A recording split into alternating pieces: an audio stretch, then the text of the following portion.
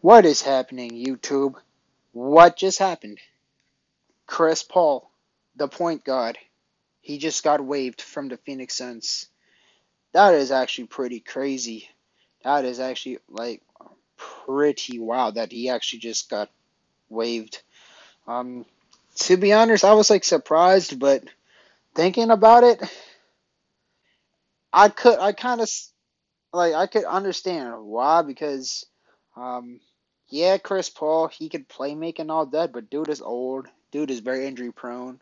And dude takes up a lot of the contract. But the thing is, Chris Paul contract is partially guaranteed. So like it's 44 mil, but like, or something like that. And then, you take $40 million off the cap space. So it now gives the Phoenix Suns like a lot of like potential ammunitions to sign some players to improve their team. Instead of, keeping a very like high highly touted veteran, but actually is not making too much impact on the court other than getting some assists and all that, and then just that taking like what $40+ million cap space. So I think it was the right move for the Phoenix Suns to move on. Probably give Cameron Payne more minutes because I feel like Cameron Payne was kind of like at the moment from what I've seen is like more of a threat than um, Chris Paul. But it's crazy that he actually just um, you know, actually got waived. Um, where is he going? Um, a lot of reports says the Lakers because the Lakers always trying to get everybody, which I actually would not mind because Chris Paul, he's up in age. It's father's times. It is father's times for Chris Paul, and obviously since Chris Paul was an LA Clipper for a long, long time, they're always gonna probably link his name to us since we are contenders and all that, but the thing is, if it was like maybe 3 years ago, I would be like, oh yeah, why not? But right now, he's 38 years old.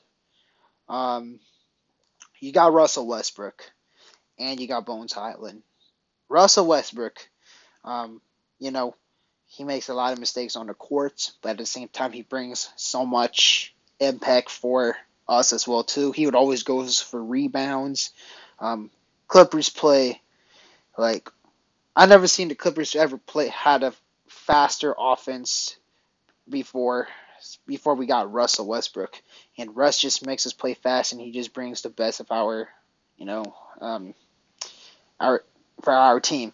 While when Chris Paul, in my opinion, sure he got the assist, but I don't really see that intensity of the impact compared to how Russell Westbrook does.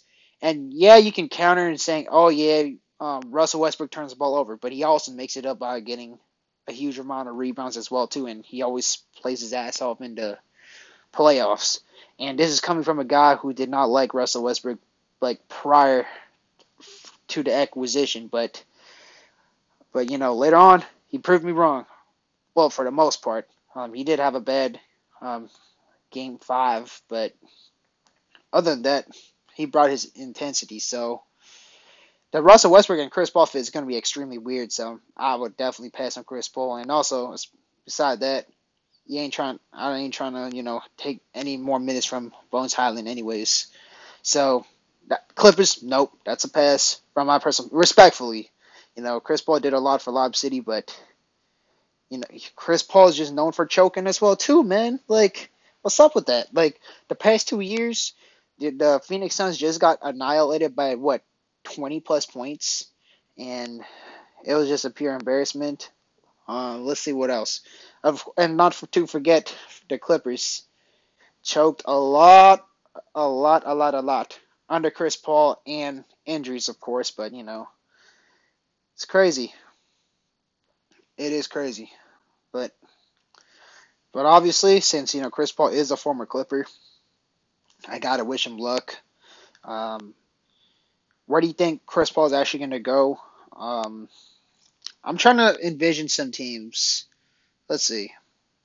See, I can't even really think of a team because um, maybe the Pelicans since they don't have a point guard because the Pelicans point guard is like only Pelicans true point guard I think is Jose Alvarado and then Kira Lewis. So maybe the Pelicans could be an option. Have a little reunion, with Zion Williamson, um, Jonas Valanciunas, Brandon Ingram. That could be an interesting option. Chris Paul to the Pelicans. Who else? That's probably what I could actually really think of. Maybe what who desperately wants a point guard? I guess the Wizards, but I don't think Chris Paul wants to play with the Wizards, man. The Wizards are, man, they're pretty like in a very boring gutter right now. Um, but I could low key see Chris Paul in the Pelicans uniform, but knowing the Lakers always like going for big names, so you never know. Chris Paul could be an LA Laker, but what do you guys think about Chris Paul? Do you think Chris Paul should was it the right thing for the Phoenix Suns to do to just waive him like that?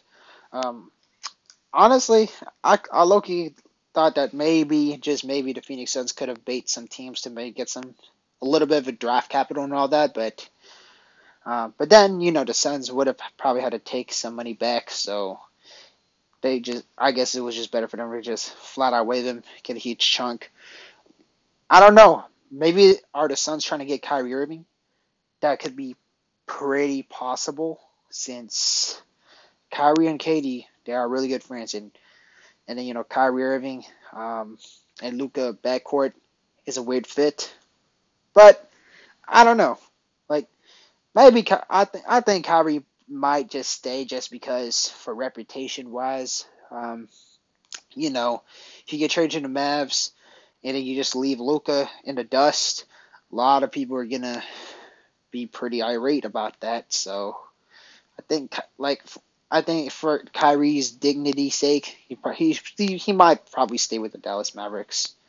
But the Suns could probably get some other players though. I don't know, but maybe Draymond Green. I don't know about that.